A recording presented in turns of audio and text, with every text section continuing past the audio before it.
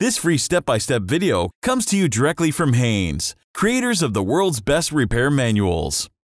Fix your car or truck the right way with our accurate and reliable information at your side.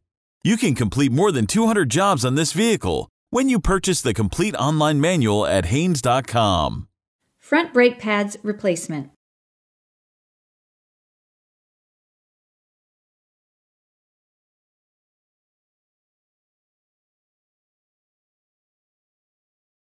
Pull the hood release lever located on the driver's side kick panel. Lift the hood slightly, push the hood safety latch to your right, then raise the hood.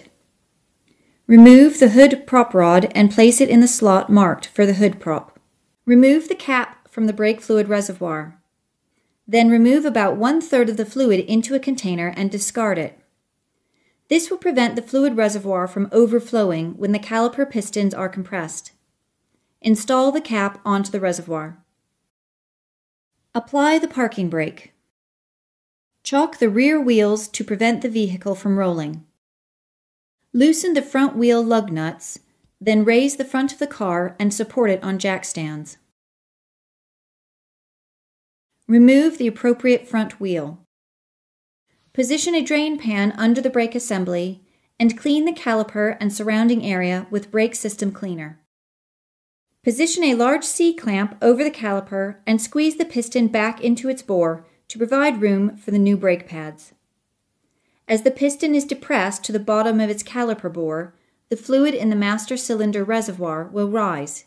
Make sure it doesn't overflow. Detach the front brake hose from its bracket on the strut. Unscrew the caliper lower mounting bolt and pivot the caliper up to access the pads. Remove the inner brake pad from the mounting bracket, noting the location of the wear sensor. Remove the outer brake pad from the mounting bracket. Remove the upper and lower pad retaining clips from the caliper mounting bracket. If they are cracked or distorted, or you are in doubt of their condition, replace them. Install the upper and lower pad retaining clips from the caliper mounting bracket. Remove the lower and upper guide pins and inspect them for scoring or corrosion. Then lubricate them with high-temperature brake grease.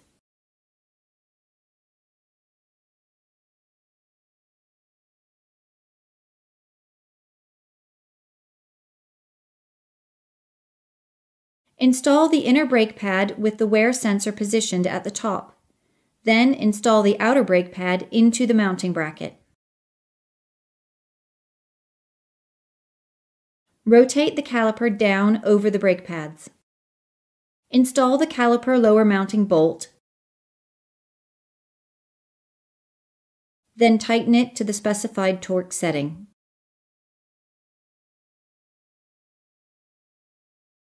Repeat this procedure on the remaining front brake pads.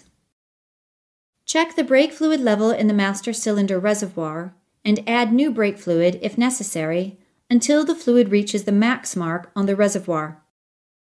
Pump the brakes several times to seat the pads against the disc. Install the front wheels and lug nuts. Lower the car to the ground.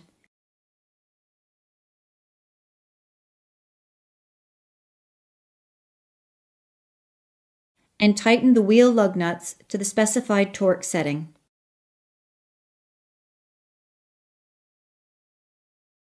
Unblock the wheels. Release the parking brake. Check the fluid level in the master cylinder reservoir one more time when the vehicle is on level ground, adding more new fluid if necessary. Install the reservoir cap.